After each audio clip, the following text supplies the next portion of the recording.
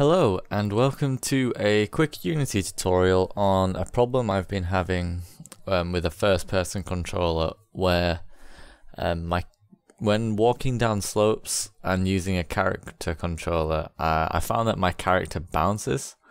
I'll just quickly show you what I mean. I just got a terrain here with like hills and stuff, and it might be quite hard to see on the video, but as I walk down the hill, my character bounces, and this is doing it now, and this is quite a big problem because like I just tried to jump then, and the first time he didn't jump because he was bouncing, and in my code I have it here's the bounces are really obvious.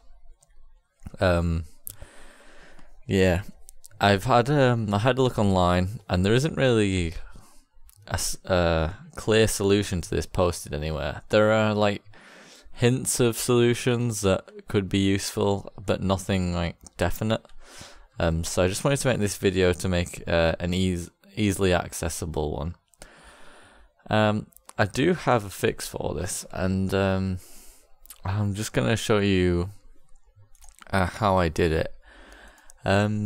Basically, in my movement here, I have logic for movement when the character is grounded, and this character variable is a character controller, as you can see there. And the problem when using is grounded is when the player moves forward and he goes off. Maybe this might be better represented if I just get paint open quickly. Oh, come on. There you go. So this is your character controller like this, and then we'll say this is the slope. When you move forward, so if the character controller move there in one frame, then the bottom of him is no longer grounded. So this would stop him from being able to jump in my program anyway, and then the next frame he'll be affected by gravity and he'll move down, and then that obviously results in the bouncing, because this will be one frame, this point here, this will be the first frame, this will be the second, and then that'll repeat and he'll bounce down the slope. So to get rid of this, instead of using the character is grounded, what I'm going to do is I'm going to do a ray cast from the bottom of the character to the slope, and if that ray cast is within a certain distance, I'm going to say that the character is grounded. So I'm essentially going to override the is grounded function with my own.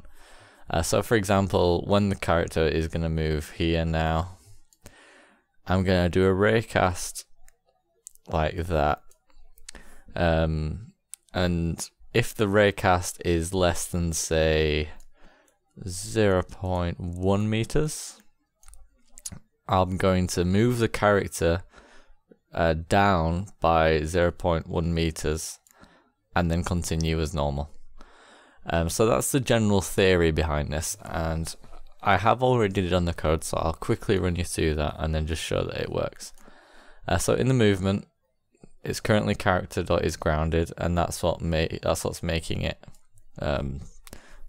jump. So I'm just gonna put in this is my own function. It returns a boolean, and if we just go to that function here, so the first thing I return true is if the character is already grounded, then return true, because we don't need to do the logic.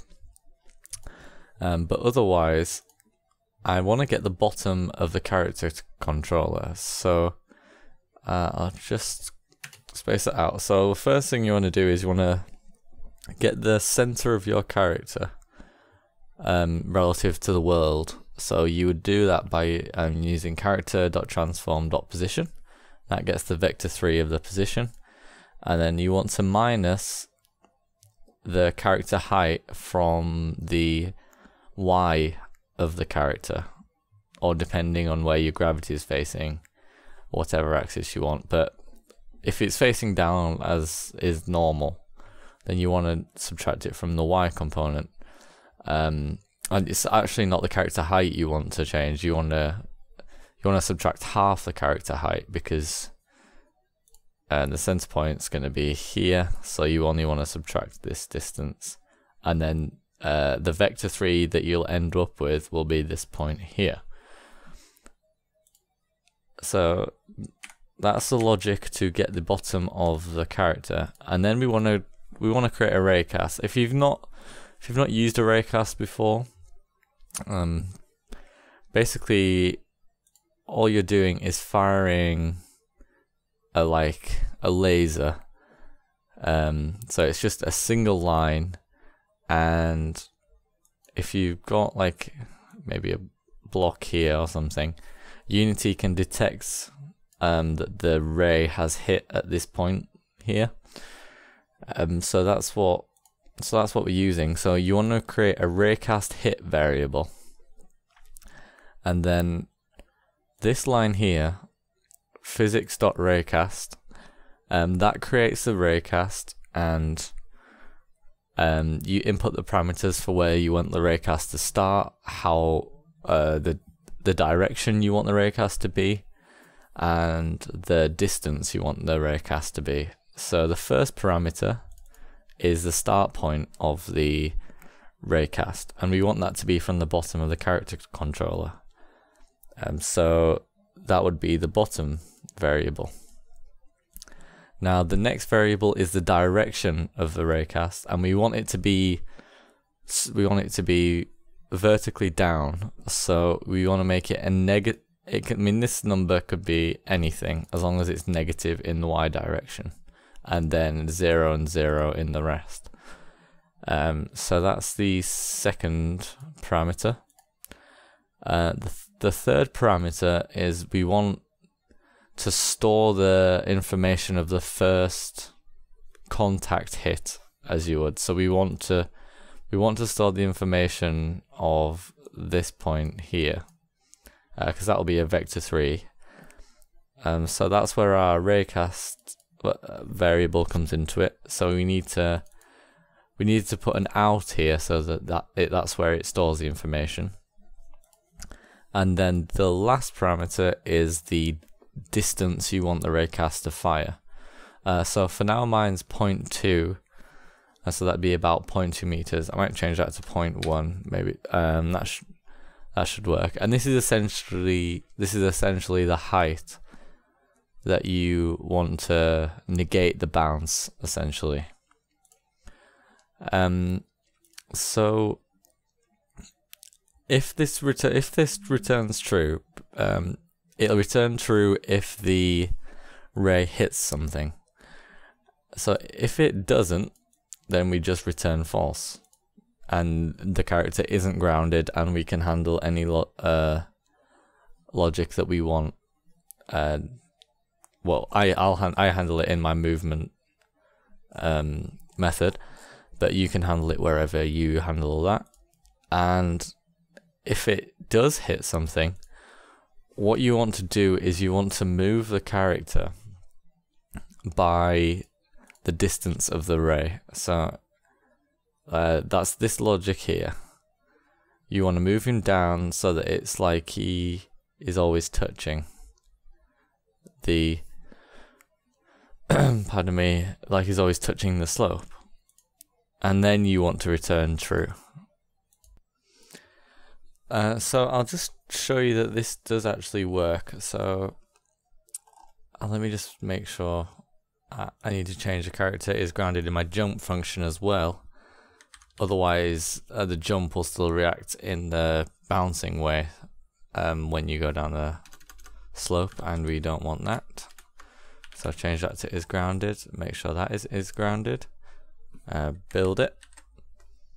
Don't worry about this. This isn't just an error I'm getting. It's to do with the terrain asset that I've currently got installed. But hopefully now, when I move around and I go down the slope, there is no more bouncing. Oh wait, there's a little bouncing, hold on.